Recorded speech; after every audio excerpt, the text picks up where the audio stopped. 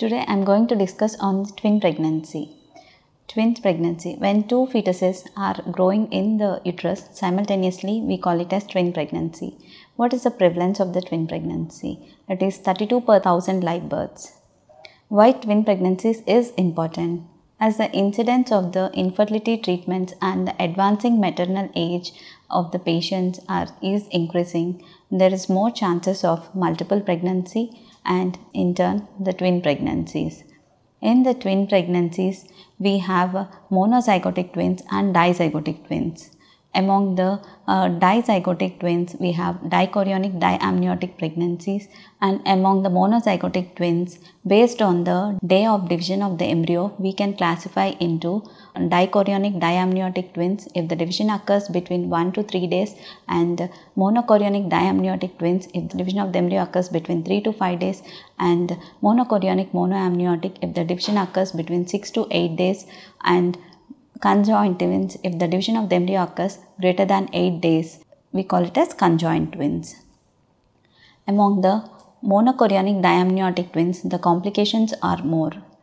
Monochorionic diamniotic twins are called as identical twins, while dichorionic diamniotic twins constitute to the 80% of the cases, and these are non-identical twins.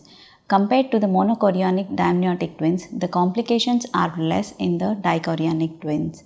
Among the monochorionic diamniotic twins, we have complications of monochorionic diamniotic twins such as twin-to-twin transfusion syndrome, twin anemia polycythemia sequence, twin reversed arterial perfusion sequence, and selective fetal growth restriction and single fetal demise are more common in the monochorionic diamniotic twins compared to the dichorionic diamniotic twins. So, how we have to do monitoring of these multiple twin pregnancy cases is first one by the ultrasound. So, the ultrasound is useful in the dating of the twin pregnancies, determining the chorionicity and the amnionicity, and this dating should be done at 11 to 13 weeks 6 days of gestational age, and the determining the chorionicity is very important in the twin pregnancies as the complications of MCDA twins are more than the DCDA twins. So, determining the chorionicity is important and it should be done before 14 weeks of gestational age, because at a later gestation there will be fusion of the amnion and the chorion, and the correct differentiation can't be done at a later gestation age.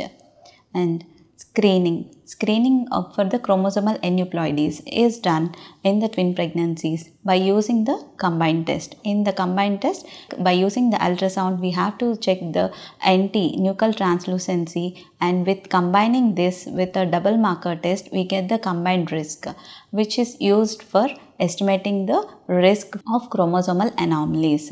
The timing and frequency of the monitoring of the twin gestation is important.